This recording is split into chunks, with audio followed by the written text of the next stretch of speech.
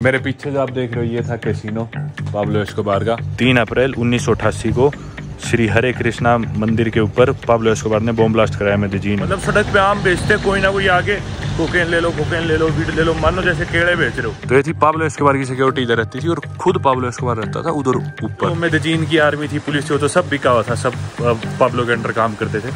उसको पकड़ने के लिए कोई तैयार नहीं था, कोई राजी नहीं था। You see, every hole over here means a life. Kali cartel ने पाब्लो एस्कोबार को मरवाने के लिए उसकी बिल्डिंग, जिधर इस बिल्डिंग में वो रहता था, इसके बाहर बॉम्ब ब्लास्ट करवाया। Did any of your close friends die? Yeah, too many. दुनिया के किस टेररिस्ट ने भी इतने ब्लास्ट और लोग मरवाए होंगे जितने इसने मरवाए थे? दुनिया का इकलौता ऐसा क्रिमिनल जिसने अपनी खुद की जेल बनाई थी, आज तक कोई भी ऐसा नहीं हुआ। अपने पीक टाइम पे एक दिन की अरबों में कमाई थी उसकी। पाब्लो एस्कोबार और उसके साथ के 9 लोग, उन्होंने फिर ये नदी देखी और इस नदी को फॉलो करना स्टार्ट करा। Oh, really? Yeah, or like just killing like with guns. अब जो मैं आपको दिखाने जा रहा हूँ वो मैं आपको दिखाने जा रहा हूँ पाब्लो एस्कोबार की सच्चाई।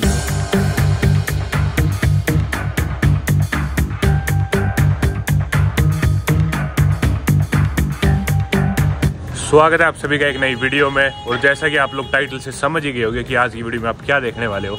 जी हाँ, मैं हूँ मेदेजिन में, which is the second largest city and economy in Colombia, Bogota के बाद। मेदेजिन है वो पड़ता है दरअसल अबूरा वैली में, जो कि सैन एंडेस माउंटेन्स का एक सेंट्रल रीजन है साउथ अमेरिका में। और ये माना जाता है कि मेदेजिन के जो लोग हैं, यानी कि ये जो इलाके इधर के लोग सबसे खूबसूरत माने जाते हैं पूरे लैटिन अमेरिका में और स्पेशली कोलंबिया में। इनफेमसली पाब्लो एस्कोबार के शहर के नाम से भी ये जाना जाता है। पाब्लो एस्कोबार का जन्म तो हालांकि रियो नेग्रो पास में एक छोटा सा टाउन है उधर हुआ था, लेकिन वो सारे जो भी उसने क्राइम करे और मोस्टली अपनी ज़िंदगी जो बिताई वो मेदेजिन में ही बिताई थी। दुनिया का सबसे बड़ा क्रिमिनल आज तक का और सबसे अमीर क्रिमिनल, सबसे बड़ा माफिया, सबसे बड़ा ड्रग लॉर्ड, जी हाँ, पाब्लो एस्कोबार। आज हम चल के एक्सप्लोर करेंगे किधर वो रहता था, किधर अपने गुनाहों को अंजाम देता था, किधर उसे मारा गया, वो सारी चीज़ें अपन चल के एक्सप्लोर करेंगे। मैं मेरे हॉस्टल से बाहर निकल के पास में एक दूसरे हॉस्टल में जा रहा हूँ, वहाँ से हमें टैक्सी लेके जाना है प्रोवेंजा, जो कि एक जगह है एल पोब्लाडो, इस नेबरहुड का नाम है। मेदेजिन का सबसे पॉपुलर नेबरहुड यही है। तो क्योंकि बारिश हो रही थी मैं छाता लेने वापस हॉस्टल चला गया था। मेदेजिन की पॉपुलेशन की बात करें तो लगभग 25 लाख यहाँ की पॉपुलेशन है, लेकिन इसके आसपास के 9 जो टाउन है, सिटीज़ है, उन्हें इंक्लूड किया जाए, यानी कि metropolitan city of मेदेजिन as a whole को देखा जाए तो इसकी पॉपुलेशन लगभग 40 लाख है। यहाँ का होमिसाइड रेट यानी कि मर्डर रेट दुनिया में पीक पे था, हमेशा नंबर 1 पे रहता था। बोला आपको मैं सर 1980s 1990s में जब यहाँ पे क्राइम पीक पे था तो दुनिया में सबसे ज़्यादा होमिसाइड रेट यहीं का था। अभी काफ़ी कम हो गया, 2020 में था मेरे ख्याल 1 लाख लोगों पे शायद 21-22 होमिसाइड थे, जो कि अभी भी दुनिया की सबसे ज़्यादा में से आता है, पर पहले से मेरे ख्याल 75% तक डिक्रीज हो गया। और क्योंकि बहुत ज़्यादा इंप्रूवमेंट्स करी थी इस सिटी ने, तो 2013 में से दुनिया की सबसे इनोवेटिव सिटी भी कहा गया था, क्योंकि इसने एजुकेशन में, पॉलिटिक्स में, इंफ्रास्ट्रक्चर में काफ़ी एडवांसमेंट्स करी थी। कोलंबिया की ना एक कहावत है जिसको कहते हैं नोदार पपाया। नोदार पपाया का मतलब है अपनी कोई भी चीज़ दिखाने ही नहीं है, फ़ोन वगैरह बाहर नहीं निकालना, क्योंकि यहाँ पे चोरी चकारी लूटपाट बहुत ज़्यादा होते हैं, क्राइम्स वगैरह सारे, तो बाहर निकालना ज़्यादा, जिस तरह मैंने निकाल रखा है। अगर आप केयरफुल नहीं है तो समझो एक गया बिल्कुल ही। और अनफॉर्चुनेटली कोकेन का नाम जब भी हमारे सामने आता है तो हमें कोलंबिया आता है। और मैंने ना खुद इतने लोगों को यहाँ पे बेचते और इवन कंज्यूम करते देखा मेरी लाइफ में पहली बारी। मतलब सड़क पे आम बेचते कोई ना कोई आगे कोकेन ले लो वीड ले लो, मानो जैसे केड़े बेच रहे हो, इतना आम है भाई यहाँ पे ये चीज़। पुलिस वहीं पे खड़ी है, लोग पास में खरीद रहे हैं और कोने में जाके वो लेने लग रहे हैं ऐसे नाक से, मतलब हद ही है भाई यहाँ पे, सही बताऊँ तो। अभी ऐसा हाल है, पहले तो क्या ही होता होगा। यहाँ पे एक स्केट बोर्डिंग के लिए बना हुआ है, क्योंकि बारिश सारी तो कोई नहीं अभी। कुछ ऐसी सी दिखती है भाई इनकी पुलिस, ये हरी सी ड्रेस है, चमकीली सी नियॉन, और इनकी बाइक गाड़ी भी ऐसी चमकीली सी है। ये आ गया मैं विया हेरो हॉस्टल के बाहर। मेरे साथ में जाने वाली है आना, जो कि है मैक्सिको से। दैट्स आवर ड्राइवर, या वी कैन गो देयर। तो हमने ऊबर कराई है पास में एल पोब्लाडो के लिए स्कूल पे। ये रही भाई ऊबर अपनी, ऊबर में बैठते वो रहेगी पीछे आना।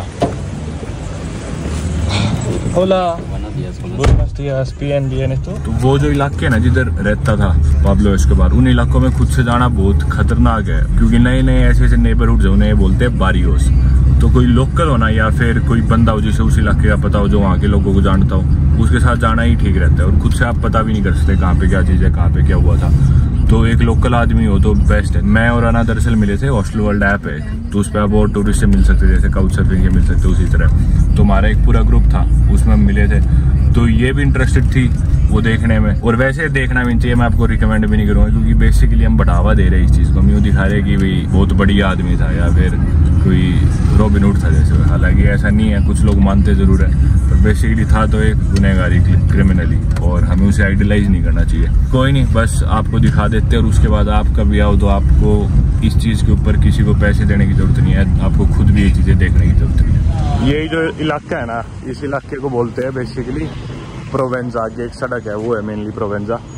अभी तो दिन का टाइम है तो खाली है, रात को यहाँ पे ड्रग डीलर्स और कोकेन सेलर्स और प्रोस्टिट्यूट से भरी होती है सड़क पूरी तरह। इतनी भयंकर भीड़ हो जाती है, सारा इलाका भरा होता है आगे तक। Take care of your phone and it's right there, we have to take a left and it's right at the corner. चलो भाई, तो हमारे साथ है ऑस्कर भाई जो घुमाने वाले हैं हमें, बैठ के अपनी गाड़ी में।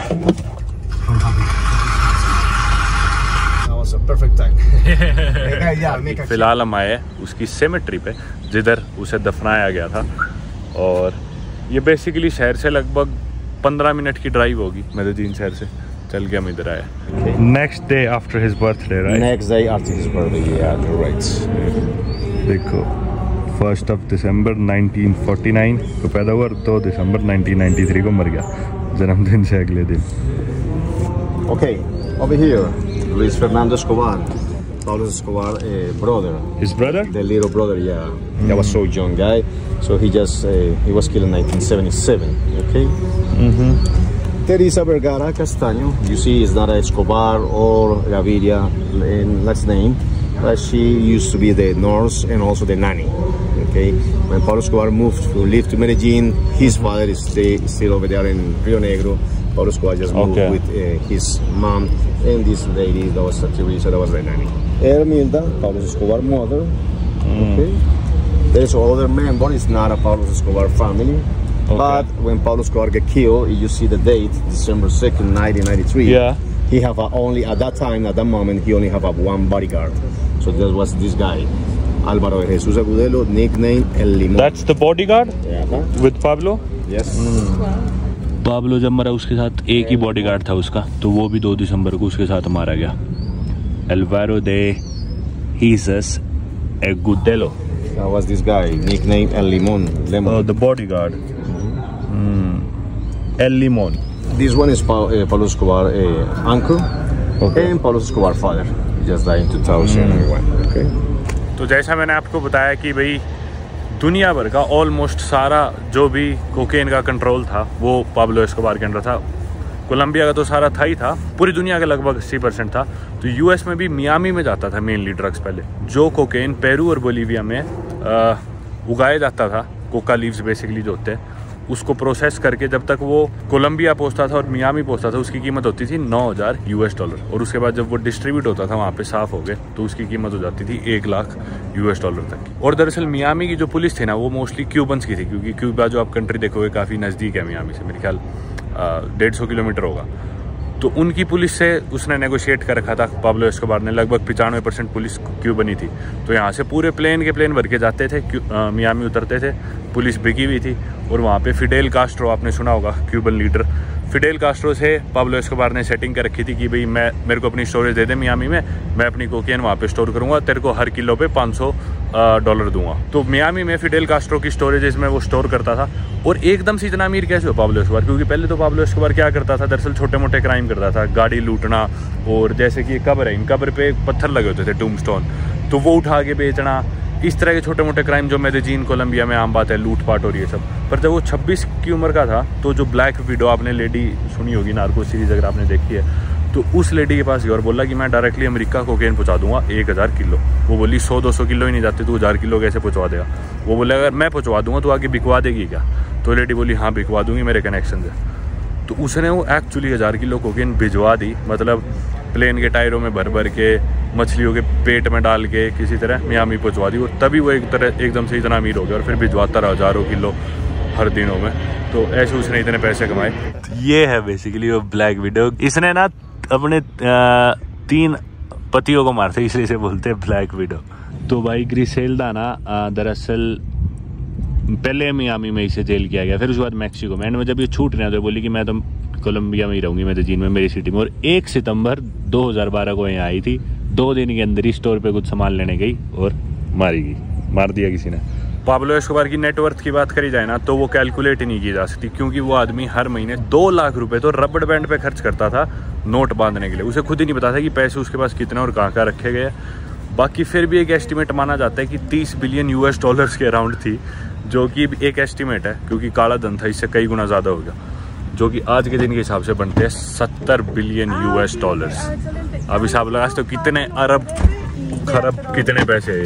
पाकिस्तान बहुत बड़े कर्जे में डूबा हुआ है, और पाकिस्तानी जो डेप्थ है ना अभी वो है मेरे ख्याल से 110-120 बिलियन US डॉलर। तो 60-70% पूरे पाकिस्तान की डेप्थ आज के दिन तो पाब्लो एस्कोबार अकेला ही मिटा देता, और उसका एक आधा दोस्त साथ में और वो मिला लेता तो पूरी मिटा दे।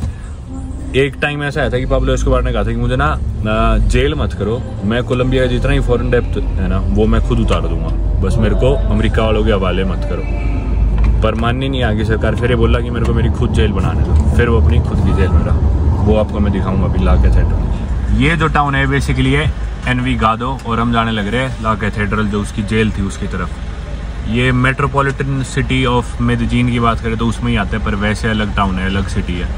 और यहाँ पे ना पता नहीं, जैसे कि माना जाता है कि इधर के लोग सबसे सुंदर लैटिन अमेरिका में, सही में मतलब बहुत सुंदर सुंदर लोग, खास करके लड़कियाँ बहुत ही ज़्यादा सुंदर है इस इलाके की। तो ना यहाँ पे 2 कार्टल्स थे बेसिकली मेदेजिन में। एक तो मेदेजिन कार्टल जो कि 80% लगभग उसके कंट्रोल में था, सारा जो भी कोकेन का ट्रेड था, और 20% था कैली कार्टल के अंडर। ये 2 राइवल्स थे आपस में। और ना 1983 में पाब्लो एस्कोबार ने डिसाइड करा, पता नहीं उसके क्या दिमाग में आया, बोला कि मैं ना इस देश को सुधारूंगा, कोलंबिया को, मैं जाऊँगा पॉलिटिक्स में, पॉलिटिशियन बनूंगा। और जब उसके मन में आइडिया तो उसके जितने भी साथी थे, बाकी साथ वाले और मेंबर थे, उन्होंने उसे कहा भी कि भाई तू पॉलिटिक्स में मत जा, पॉलिटिशियंस बेकार आदमी होते हैं, अपन तो गुनहगार है, क्रिमिनल है, पर वो अपने से ही बेकार होते हैं, ये किसी के नहीं हो सकते। पर वो बोला कि नहीं मैं तो जाऊंगा। और अलग अलग उसके आइडियाज़ थे जो वो करना चाहता था कोलंबिया के ऊपर, कुछ अच्छे कुछ काफ़ी बेवकूफ़ी वाले भी थे। तो 1983 में पाब्लो ने कांग्रेस ज्वाइन कर ली, लेकिन कुछ टाइम के बाद अमेरिका के दबाव के बाद स्पेशली उसे निकाल दिया गया। The US government offered $1 million US, right, for his head? Okay. Yes. And the Colombian government as well? Yes. Okay. The first cartel. Okay. After he was dismissed from the Congress. Okay. Yes. Yeah. अमेरिकी सरकार ने बोला कि भी $1 million US का इस पे इनाम है इसको, इसके सर पे, और उसके लिए शार्प शूटर्स छोड़ दिए। और कोलंबियन सरकार ने बोला, इस बात पे बहुत ज़्यादा चिढ़ मच गई पाब्लो एस्कोबार को कि मेरी बेइज्जती कर दी, ऐसे निकाल दिया। तो उसने क्या डिसाइड करा, फिर उसने सोचा कि अब मैं मारूंगा सबको। तो जो मिनिस्टर ऑफ जस्टिस था कोलंबिया का, जिसने अनाउंसमेंट करी थी, उसको मरवाया सबसे पहले। तो उसके बाद सारे सरकारी कर्मचारियों को मरवाना शुरू कर दिया, चाहे वो पुलिस वाला हो, जज हो, कोई भी सरकारी कर्मचारी हो। पाब्लो ने फिर इनाम रख दिया कि भी एक पुलिस वाले को मारने की कीमत है $2000 US, यानी कि 1.5 लाख रुपए अपने इंडिया के जो बने। और किसी और सरकारी कर्मचारी, बड़े कर्मचारी को मारोगे तो ये भाई कैथेड्रल का पहला चेक पॉइंट था उसकी जेल में जाने का। तो पुलिस वाले पे $2000 का इनाम, और कोई भी स्पेशल फोर्सेस का आदमी उस पर $5000 US का इनाम, यानी कि ऑलमोस्ट 4 लाख रुपए किसी स्पेशल फोर्सेस के सिपाही को मारने का इनाम। तो जो हमारे साथ है ऑस्कर, ये बता रहे थे कि इन which year were you born? You were born in Medellin, right? Yeah, in 74. In 74. I lived So here. you have seen the era when Pablo was alive. Everything, yeah. Wow. Absolutely, that was crazy. तो ये मेरे को बता रहे थे कि कोई भी ना, लोग क्या करते थे कि नाम था पुलिस वालों पे, लोग फोन कर देते थे पुलिस पे कि यहाँ पे कोई गड़बड़ होगी, पुलिस वाले आते थे और धड़ पुलिस वालों को ही मार देते थे ताकि उन्हें वो इनाम मिले पाब्लो से। तो ये बता रहे थे कि बुरा हाल था उस टाइम। पाब्लो ने दरअसल खूब सारे वो बना रखे थे, पूरे बिजनेसेस ओन करता था पूरे शहर में, ऑलमोस्ट सारे 200 गैंग्स थी पूरे मेदेजिन में, 200 गैंग्स पाब्लो एस्कोबार के अंडर थी। मतलब यूँ कहते हैं ना कि पक्षी पर भी नहीं लाता था पाब्लो से पूछे बिना। किसी भी आदमी को मारना है, कोई मरेगा, कोई भी काम होएगा, पाब्लो की परमिशन के बिना कुछ भी नहीं होएगा। और उसी तरह खूब सारे बिजनेसेस भी वो ओन करता था। तो उनमें से एक बिजनेस जैसे रेस्टोरेंट्स थे खूब सारे पाब्लो के। तो जैसे मैंने बताया, इनके पिताजी उनमें से एक के मालिक थे, मतलब मालिक तो पाब्लो था, उस रेस्टोरेंट को संभालते थे। ये रास्ता जाता है पाब्लो की जेल की तरफ। पहले इधर सारे खेत थे आसपास, अब भी है, पर अब फिर भी कुछ बीच बीच में घर बन गए। पहले बिल्कुल ही मतलब शहर से थोड़ा बाहर था। तो पाब्लो ने जब इतने लोगों को मरवाया ना और इतना ज़्यादा बदला ले लिया, तो मतलब उसने हद कर दी थी क्राइम्स की।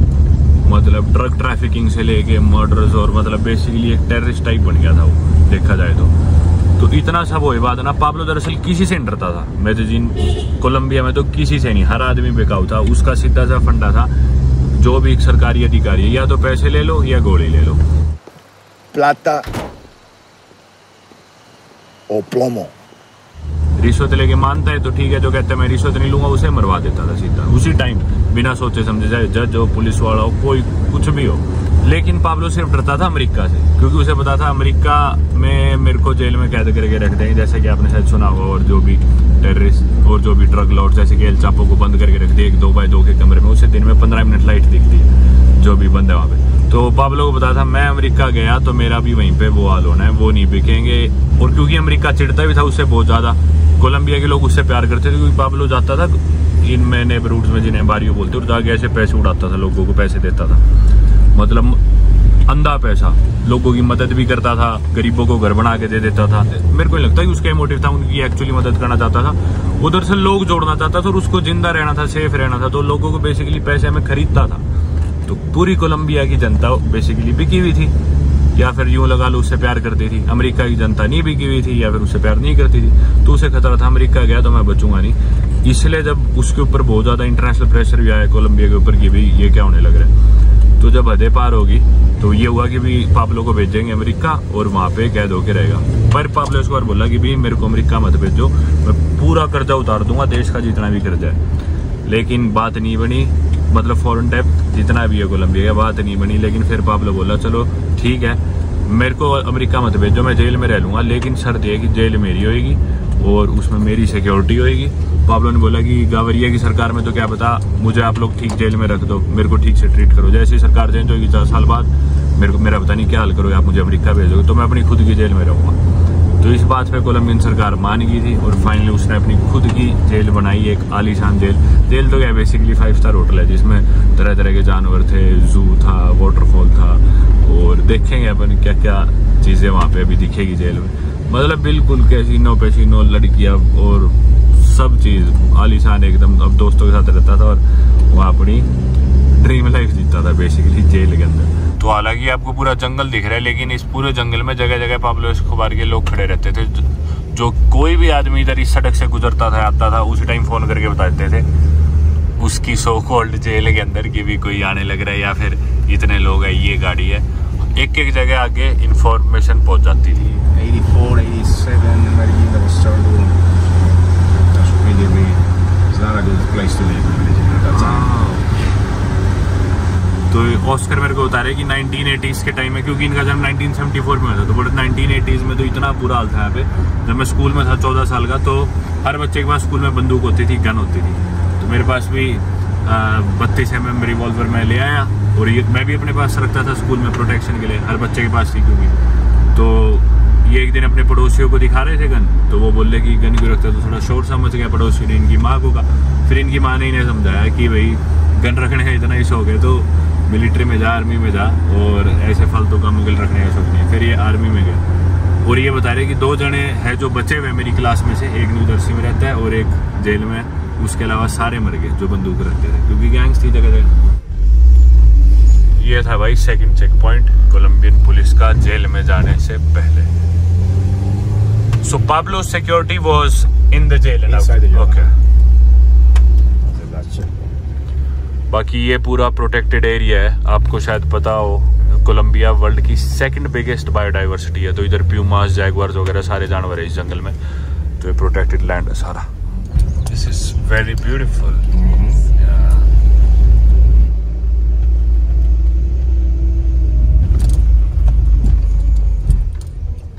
Oh, I was super hungry. Thank you. Thank you so much. Okay, guys, so let me tell you about this place. So this place now belongs to a church. तो दरअसल ना उधर थी जो थी जेल, इधर नीचे, पर ये थी सिर्फ प्रिटेंड करने के लिए, दिखाने के लिए कि भी हाँ इधर जेल है। असली में पाब्लो एस्कोबार रहता था इधर। जेल तो नीचे भी नहीं थी, बस ऐसे ही घर थे बेसिकली। और जो सिक्योरिटी थी उसकी वो रहती थी, this was the Pablo security है, राइट? पाब्लो सिक्योरिटी और पुलिस, ओके। तो ये थी पाब्लो एस्कोबार की सिक्योरिटी इधर रहती थी, और खुद पाब्लो एस्कोबार रहता था उधर ऊपर, वो आलीशान जो बंगला है हरे रंग का। अभी तो इधर पेड़ कम है, पहले इधर बहुत ज़्यादा पेड़ थे, क्योंकि वो डरता था कि इसको बॉम्ब करवा देंगे अमेरिका वाले या कोई मेरे को मरवा देंगे, तो ये दिखता ही नहीं था इधर से। ये थी उसकी बेसिकली जेल कह लो या कुछ कह लो। That was that place over there they call casino. Oh. They used to have, billiards pools and all that stuff. Yeah. Okay. Antes means before, and después is after. Yeah, after. Okay. Now the church made, all these changes. Oh, so it's a church now. Now it looks different, but before it looks like that over there. Oh yeah. The cells was over there, and the house, the greenhouse was, be hidden, in the trees. Yeah. But you can see the house because I was on the trees. How could it be a jail? Who is this woman? His wife. His wife. Okay. ये Pablo Escobar खाना बनाता था, Pablo Escobar का right hand. ये लड़की पता नहीं कौन थी। मेरे पीछे जो आप देख रहे हो ये था कैसीनो पाब्लो एस्कोबार का। 1988 में इस प्रिजन की कंस्ट्रक्शन स्टार्ट हुई थी। 1990 में वो यहाँ मूव कर गया था, ये पूरी तरह बन गई थी, और 1991 में वो इधर से एस्केप भी कर गया था। मतलब सिर्फ 1 साल रहा था बेसिकली वो यहाँ। ये माउंटेन के ऊपर इसलिए उसने चूज करी प्रिजन, ताकि इधर से पूरे शहर का कंट्रोल कर सके। देखो आप इधर एक हेलीपैड है, और इधर से पूरा मेडेलिन शहर दिखता है, कहाँ पे क्या होने लग रहा है, इवन एयरपोर्ट तक दिखता है। Wow, the city is actually very pretty. तो पाब्लो एस्कोबार ने जिन 9 लोगों को अपने साथ लिया था वो इधर से एस्केप करे थे, क्योंकि उसने खुद जेल बनाई थी, उसे पता था कहाँ से निकलना है, प्लान ए बी सारे थे उसके पास। उधर हेलीकॉप्टर्स लैंड हुए थे स्पेशल फोर्सेस के, और बाकी लोग आए थे। इस रास्ते से गुजरा था पाब्लो एस्कोबार, जिससे हम अभी जाने लग रहे हैं।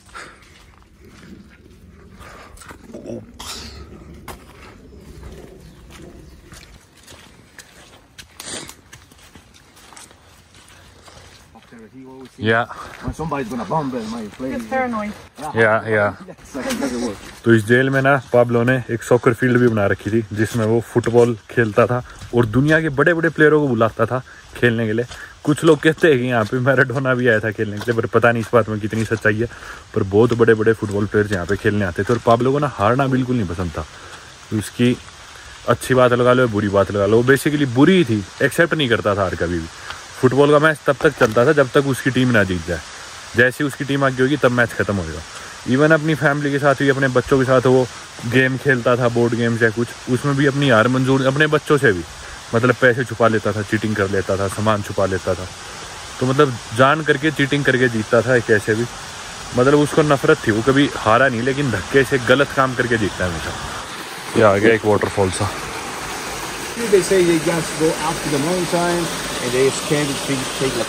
तो जब इधर आ गए पाब्लो एस्कोबार और उसके साथ के 9 लोग इधर आए बाद, उन्होंने फिर ये नदी देखी और इस नदी को फॉलो करना स्टार्ट करा। ये आगे 2 हिस्सों में बढ़ती थी। एक हिस्सा इसका मेडेलिन सिटी में जाता था। तो मेडेलिन सिटी में गए वो 9 लोग, और उनके लिए 3 टैक्सीज वहाँ पे ऑलरेडी वेट कर रही थी। उन 3 टैक्सियों में बैठे और फिर फरार हो गए। जेल से फरार हुए बाद पाब्लो एस्कोबार मेडेलिन में 1991 में एस्केप किया, और 1993 तक मेडेलिन में छिपता रहा। कई लोग मानते थे कि देश छोड़ के भाग गया कहीं और है, पर वो मेडेलिन में ही था।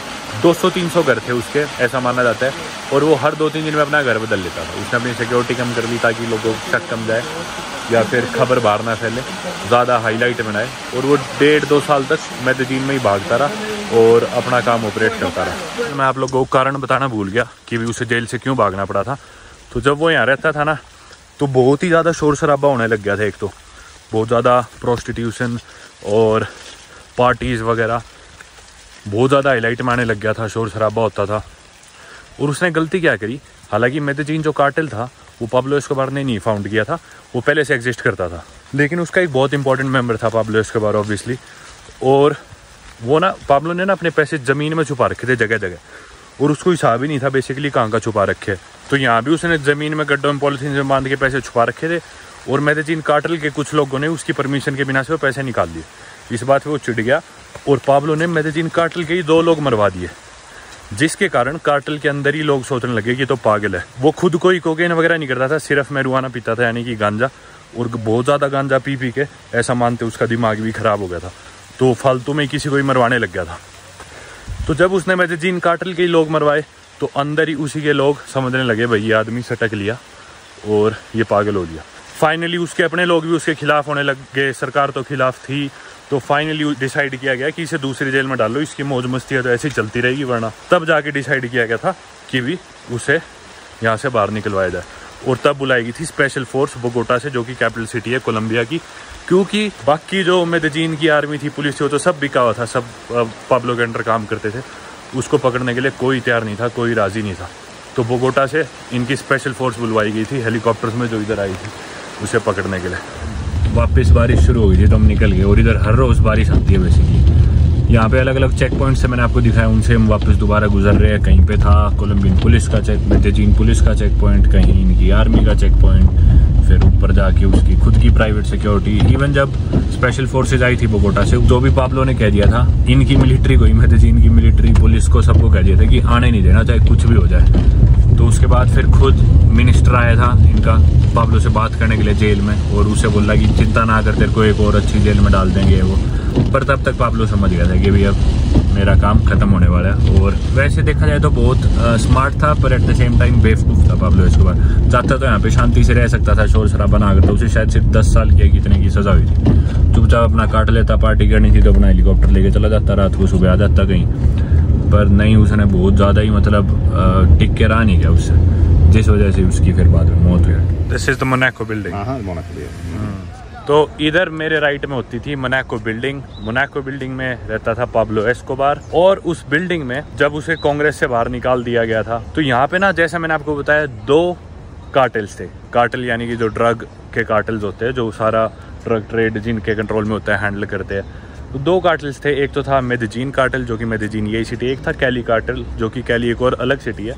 80% पार्ट था मेडेजिन कार्टेल के पास, 20% था काली कार्टेल के पास। लेकिन दोनों ठीक से कोएग्जिस्ट कर रहे थे, इतनी लड़ाइयाँ नहीं थी आपस में, ज़्यादा लड़ते झगड़ते नहीं थे, अपना अपना काम धंधा देख रहे थे। तो क्या हुआ, दरअसल एक बार ना मेडेजिन में ना कैली कार्टेल को किसी आदमी को मरवाना था। तो कैली कार्टेल वाले ने मेडेजिन में पाब्लो एस्कोबार को बोला कि भाई तुम्हारे इलाके में एक आदमी को मरवाना है, तो तुम मरवा दो या हम आके मार देते हैं। तो पाब्लो बोला कोई दिक्कत नहीं है, मैं मरवा देता हूँ। पाब्लो ने वो मरवा दिया।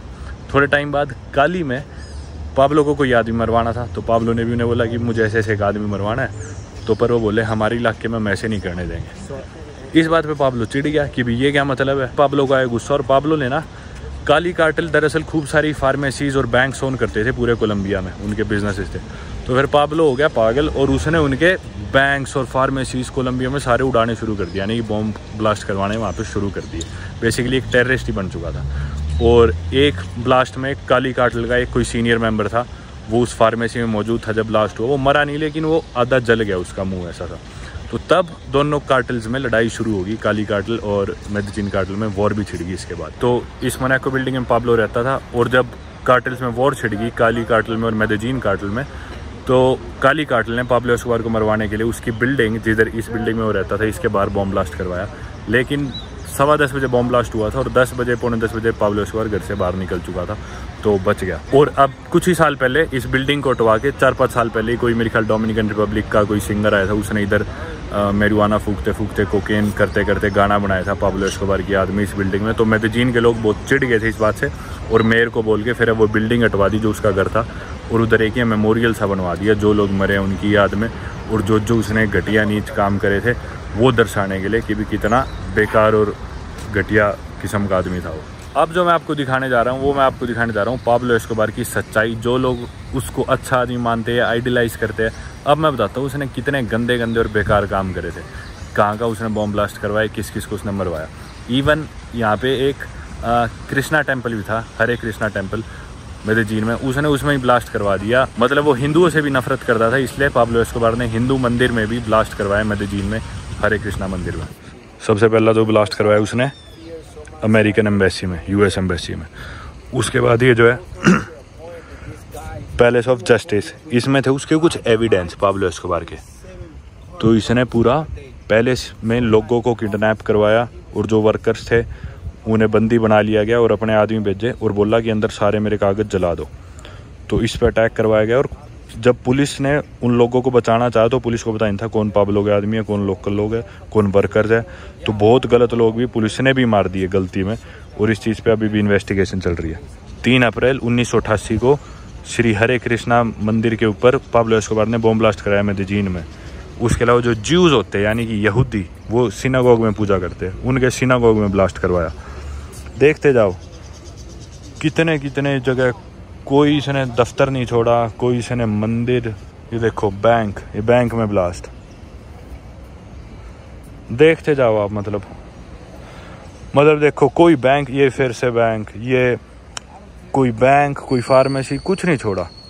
ये देखो फार्मेसी, बैंक, फार्मेसी, कैफेटेरिया। ये देखो ये यहाँ पे एक डिस्को था, यानी कि पोब्लादो एरिया में काफ़ी अच्छा नाइट क्लब था, उसमें ब्लास्ट करवा दिया।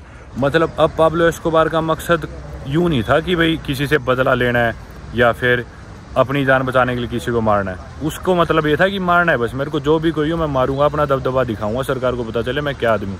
बिना बात ही लोगों को मरवा रहे, कहीं भी ब्लास्ट करवा रहे। पागल हो लिया था दरअसल वो इंसान। और यही नहीं, पाब्लो को ना एक मिनिस्टर मरवाना था, तो उस मिनिस्टर को एक प्लेन में फ्लाई करना था। तो पाब्लो एस्कोबार ने क्या करा, पूरी फ्लाइट में ही बॉम्ब ब्लास्ट करवा दिए। 107 लोग थे, सारे के सारे मारे गए। और उस मिनिस्टर को इंटेलिजेंस से खबर आई थी, उसने फ्लाइट तक बोर्ड नहीं करी थी। तो उसके अलावा पूरी फ्लाइट में हर आदमी मर गया। और मरा कैसे, एक बच्चे को उसने एक बॉक्सा दिया, बोला कि ये बॉक्स लेके तू प्लेन में चढ़ जा, और उसमें एक्चुअली बॉम्ब था। और उसने उस बच्चे का जब प्लेन उड़े तो ये बटन दबा दिया। उस बच्चे ने जब वो बटन दबाया, वो बच्चा तो मरना ही था और हर आदमी फ्लाइट में मर गया। जिसे मरवाना था वो फ्लाइट में चढ़ा ही नहीं। और जिसे मरवाना था जरूरी थोड़ी है कि वो भी बेकार आदमी हो या जो भी हो, पर मतलब बहुत ही बेकार और घटिया आदमी था पाब्लो एस्कोबार देखा जाए तो। ये देखो चलती जाएगी लिस्ट, चल कितना ही देख लो। ये देख लो दुनिया के किस टेररिस्ट ने भी इतने ब्लास्ट और लोग मरवाए होंगे जितने इसने मरवाए। देखो ये सारे ब्लास्ट है, मैं आपको एक एक दिखाने नहीं लग रहा, रुक के। ये देख लो, होटल हिल्टन, होटल उड़वा दिया। कैसा आदमी था भाई, देखना। ये देखो कहीं ब्लास्ट, कहीं ब्लास्ट, कहीं ब्लास्ट, कहीं।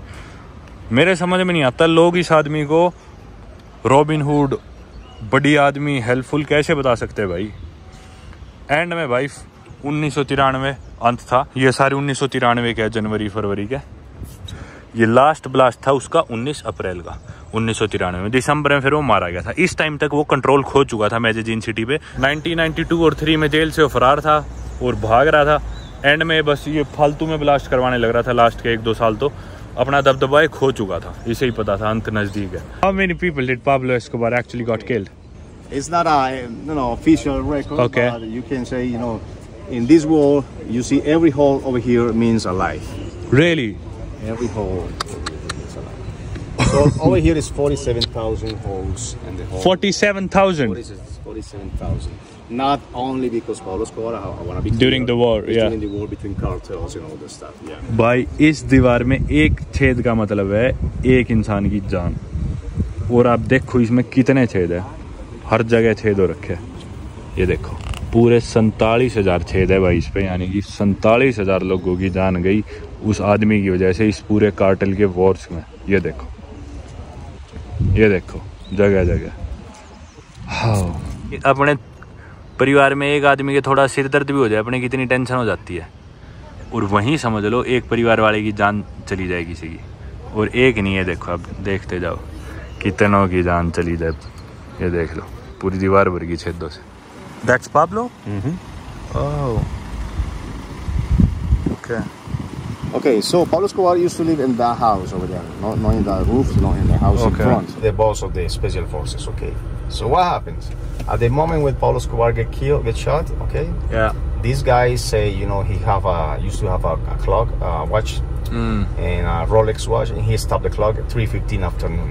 Okay. Say, Pablo Escobar is dead, viva Colombia. All right. Okay. So what happened after that? Everybody say, I killed Pablo. This guy Steve Morris say I killed Pablo Escobar. Those guys say I killed. Anyway, after that, he guys was a hero over here in Colombia. Everybody, this guy is a hero. Okay. This guy killed Pablo Escobar, or he or his special forces. Anyway, this guy run for the governor of Santander. Santander is close to Venezuela. Okay. Of course, this guy wins the governor over there. He was the governor, and in one point, this guy was under investigation because corruption and also nexus with the paramilitary forces. Okay. So in that moment, that guy go to the jail. So in jail, he confessed Pablo Escobar have one gun because he confessed he switched the guns. Because you know Pablo Escobar used to have a 22 millimeters glove, and he just showed 9 millimeters. That's a 6 hour. That's the special forces used to have a 9 millimeter 6 hour. Okay. The bullet in his head was 22 millimeters. You see, nobody have a 22 millimeters guns. Yeah. 7.65, and the guns, the nice 9 millimeters. Nobody have 22 millimeters. So that's the thing. Yeah. The family, Pablo Escobar brother, he's still alive. He said Pablo Escobar committed suicide. Pablo Escobar का जन्मदिन 1 दिसंबर को आता था और मरने के आखिरी दिनों के अंदर उसे समझ में आ गया था कि मेरा अंत अब नजदीक है, क्योंकि वो भाग रहा था पुलिस से, मेडेलिन में जगह छुप रहा था। तो उसने अपनी फैमिली को बोला कि तुम जर्मनी जाके पनाह ले लो, नहीं तुम्हें कोई ना कोई मार देगा, क्योंकि उसके पीछे और उसकी परिवार के पीछे लग लिए थे सारे दूसरे गैंग्स और इवन सरकार भी। तो पहले पाब्लो का लड़का और उसकी वाइफ फैमिली वो गए जर्मनी, पाब्लो नहीं सिर्फ उसकी फैमिली, लेकिन जर्मनी ने उन्हें एक्सेप्ट नहीं किया, वापस भेज दिया। उसके बाद वो गए अर्जेंटीना, वहाँ भी उन्हें एक्सेप्ट नहीं किया तो वापस भेज दिया। उसके बाद पाब्लो बोला कि तुम सीधा जाओ मिलिट्री बेस में, तो वो जाके मिलिट्री के पास चले गए और डिप्रेशन में आ गया था पाब्लो। इसके बाद तंग हो लिया था भाग भाग के।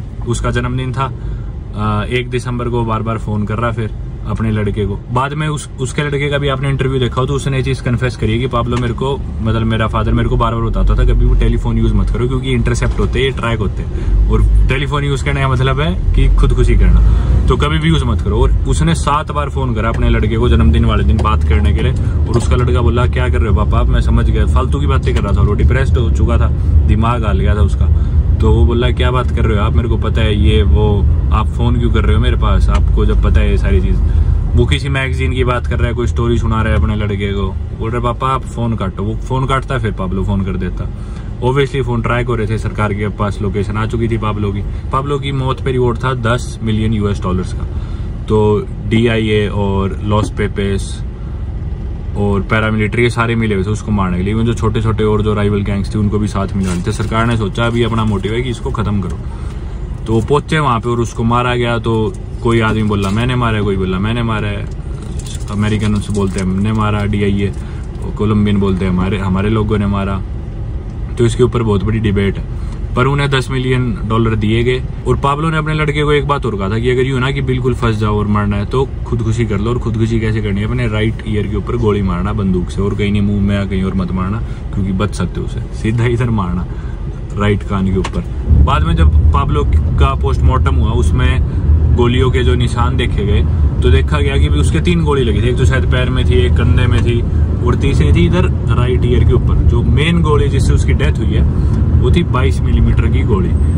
अब इस फोटो में आप देखो तो किसी के हाथ में भी 22 मीटर की रिवॉल्वर नहीं है, सबने राइफल ले रखी है या फिर दूसरी पिस्तौल है सबके पास। और फाइनली जिस आदमी ने मारा था ये बाद में गवर्नर भी बन गया, एक जगह का पॉपुलर हो गया, का हीरो बन गया कि भी पाब्लो को मार दिया। लेकिन बाद में उसने जेल में कन्फेस किया कि भी मैंने बंदूक चेंज करी थी और पाब्लो की गन ये थी, और वो जो गन थी वो थी 22 मिलीमीटर की मॉडिफाइड ग्लॉक।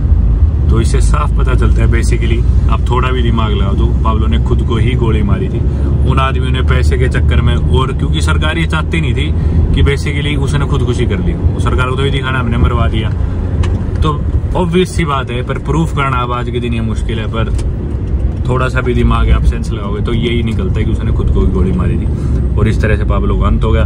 2-3 साल बहुत ज्यादा दोबारा अनरेस्ट रहा, लोगों ने सोचा कि अब शांति आ जाएगी, पाब्लो तो मर गया, लेकिन नहीं। जब एक राजा मरता है तो हर आदमी राजा बनने की दौड़ में लग जाता है। तो वही हुआ, सारे गैंग्स आपस में और लड़ते झगड़ते गए, पर थोड़े टाइम बाद चीजें शांत हुई। और अब मेडेलिन बहुत ही पहले से कंपैरिजन करे तो बहुत ही पीसफुल और सिक्योर जगह है पहले के मुकाबले। Have you ever seen someone getting stabbed or killed, or have you seen a dead body yourself in Medellin? Too many, yeah. Too many? Yeah. My hometown, every day. When I was in school, every time I go to my school from my house, and I see every day. I see, and not a shootings. Yeah. But also close friends, because they used to work for gangs or anything. So really? Every day I go. Did any of your close friends die? Yeah, too many people. Too many people. Wow. तो ये नतीजा होता है ऐसी lifestyle जीने का। बाकी भाई आगे घूम के हम दुनिया के सबसे मोस्ट वांटेड क्रिमिनल, सबसे अमीर क्रिमिनल और दुनिया का इकलौता ऐसा क्रिमिनल जिसने अपनी खुद की जेल बनाई थी। आज तक कोई भी ऐसा नहीं हुआ। सबसे अमीर, अपने पीक टाइम पे एक दिन की अरबों में कमाई थी उसकी, एक दिन की अरबों रुपए, मतलब करोड़ों करोड़ों तो छोड़ो, इतना अमीर था। Anna, how did you like the tour? It was interesting. How was the visit? It was interesting. It was fun. But disappointing at the same time as well. Like some things were like heartbreaking. Yes. But yeah. Points on the wall. Yeah. So many people died. Yeah. But still, it was very interesting to know how the city has changed so much in the past years. और Mexico में मेरा एक similar सी चीज़ हो रही है। Mexico में L Chapo, आपको पता होगा, ड्रग लॉर्ड, वो दरअसल जेल में कैद है।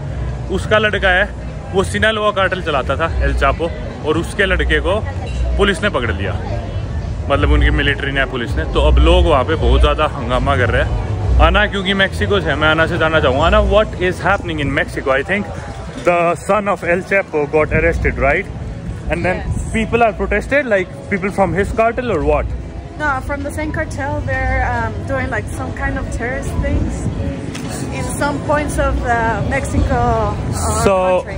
Like, are they making harm to the public property, or like what kind of things are they doing? Yeah, like putting bombs. Oh, really? Yeah, or like just killing, like with guns and. The military or the police or Yeah, something? between police and military, but they don't care if there's like people around them. So Wow. yeah, it's a bit hard as well. Yeah.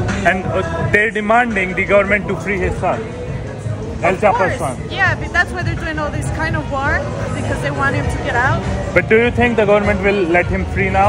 Because they have already let him free once Yeah, before. once, exactly, Yeah. exactly. Yeah, for sure. I don't think so. I don't This think time? now. I don't think this time, Okay. but probably later on. Yeah, Yeah. for sure. So yeah. तो एक बार पहले government L Chapo के लड़के को छोड़ चुकी। लोगों ने ऐसी, मतलब कार्टेल मेंबर सड़क पे आगे तबाही मचाने लग गए, लोगों को मारने लग गए, प्लेन हाईजैक कर लिए, तो उन्होंने छोड़ दिया। तो अब दोबारा की पुलिस ने पकड़ा, तो उन्हें पता था कि भाई वही हरकतें करो, छोड़ देगी। पर अब की बार रीज लियो, बहुत दुखी हो लिए कार्टेल मेंबर भी, पर सरकार ने छोड़ा नहीं और उम्मीद कम है अब की बार की छोड़ेंगे। अब हम आगे इधर कुछ खाना खाने के लिए, इंडियन रेस्टोरेंट है, उस पर खाना खाएंगे। तो भाई वीडियो करते हैं यहीं पे ख़त्म। उम्मीद करता हूँ आपको पसंद आई होगी। Thank you so much for watching. I hope you have a great day and alright, Hannah, I'm ending the video. You have to say goodbye to the Indian people. Goodbye. Nice to meet you all. This is. Alright. Thank you so much for watching. Goodbye.